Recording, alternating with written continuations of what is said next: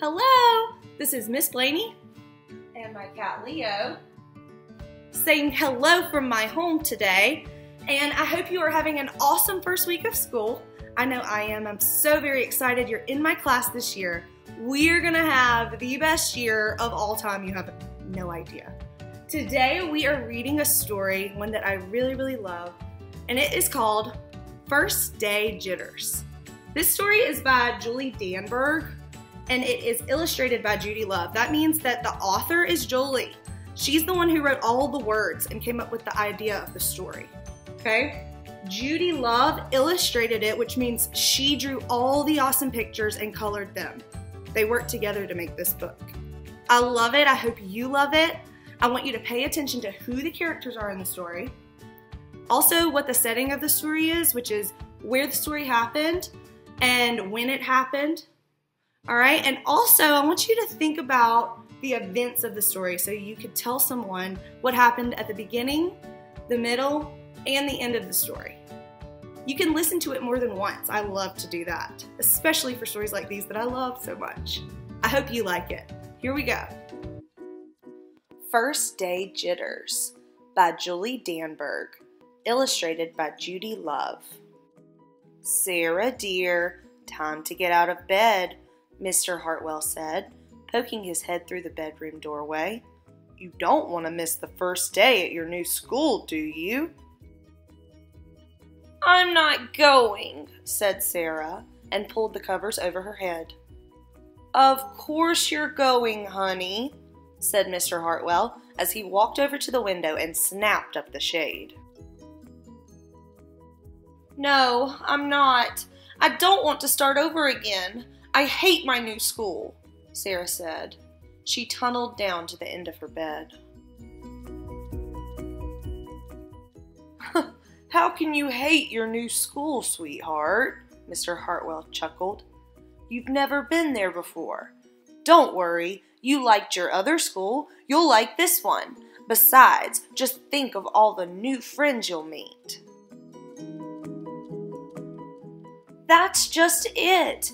I don't know anybody, and it will be hard, and I just hate it, that's all. What will everyone think if you aren't there? We told them you were coming. They will think that I am lucky, and they will wish that they were at home in bed like me. Mr. Hartwell sighed. Sarah Jane Hartwell, I'm not playing this silly game 1 second longer. I'll see you downstairs in 5 minutes. Sarah tumbled out of bed. She stumbled into the bathroom. She fumbled into her clothes. My head hurts, she moaned as she trudged into the kitchen. Mr. Hartwell handed Sarah a piece of toast and her lunchbox. They walked to the car. Sarah's hands were cold and clammy. They drove down the street. She couldn't breathe. And then they were there.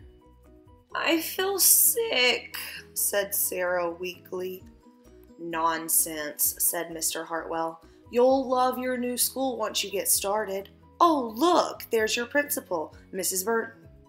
Sarah slumped down in her seat.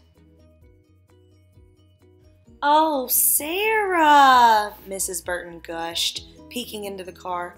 There you are. Come on, I'll show you where to go. She led Sarah into the building and walked quickly through the crowded hallways. Don't worry, everyone is nervous the first day, she said over her shoulder as Sarah rushed to keep up. When they got to the classroom, most of the children were already in their seats.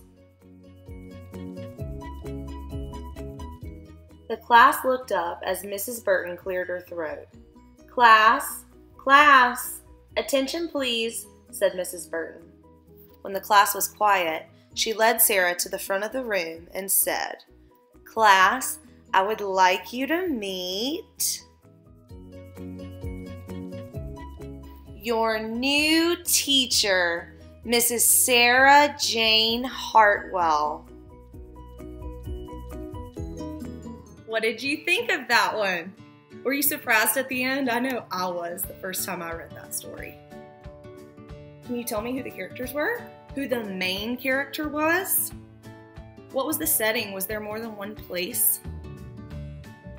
Could you tell somebody what happened at the beginning, and the middle, and at the end? Awesome! I cannot wait to see you guys next time with another Read Aloud. Have a great first week of school, and I can't wait to see you back here.